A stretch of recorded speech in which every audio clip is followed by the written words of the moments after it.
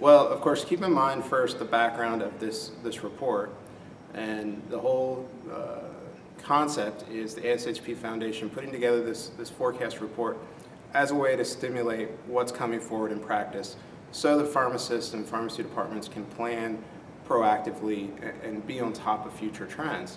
So, of course, in that kind of context, try to reframe negative things as opportunities that we can overcome. Nonetheless, I think there are some challenges that are out there. One thing from just sort of a base pharmacy practice, maybe new pharmacists entering the workforce, and there is a pharmacy workforce chapter, and one of the questions is around starting salaries in new entry-level positions that are more generalist, and there is an expectation that pharmacy salaries could decrease in the next few years.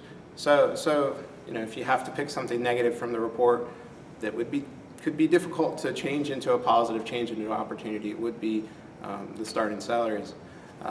Perhaps if you, to contrast that a bit, we've talked a lot within the profession of the need to expand the role of technicians, to increase their training, increase their stature, increase their contributions. And there is another question about technician salaries and some expectation, it's a bit mixed, but some expectation that pharmacy technician salaries could increase.